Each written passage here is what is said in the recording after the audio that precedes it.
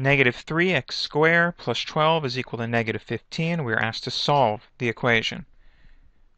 So the first thing I will do is isolate the variable quantity by subtracting 12. So negative 3x squared is equal to negative 27. Dividing by negative 3, x squared is equal to 9. Now I will apply the square root property. X would equal the positive or negative square root of 9. So then x is equal to positive or negative 3. So the solution set contains negative 3 and positive 3.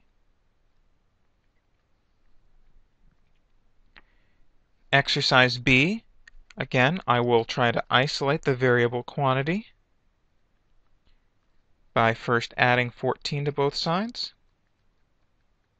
1.5 by n minus 4 squared is 96. Dividing through by the 1.5. N minus 4 squared is equal to 64. Using the square root property. N minus 4 is the positive or negative square root of 64. Now the square root of 64 is 8, so I have positive or negative 8. Breaking it up into two equations. N minus 4 is negative 8. N minus 4 is positive 8. Adding 4 to both sides of the first equation, n is negative 4. Adding 4 to both sides of the second equation, n is 12. Or you could write it as a solution set containing negative 4 and 12.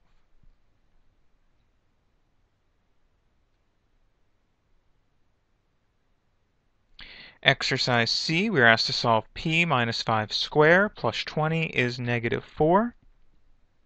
Again, I will try to isolate this variable quantity squared. I will subtract 20 from both sides. And so then we would have p minus 5 squared is equal to negative 16. Applying the square root property, p minus 5 is the positive or negative square root of negative 16. Now, here we have to be careful. The square root of negative 16 is not a real number. Now, later on in a different chapter, we will learn how to deal with this by using what are called complex numbers. But for now, we would have to say this equation has no real solutions.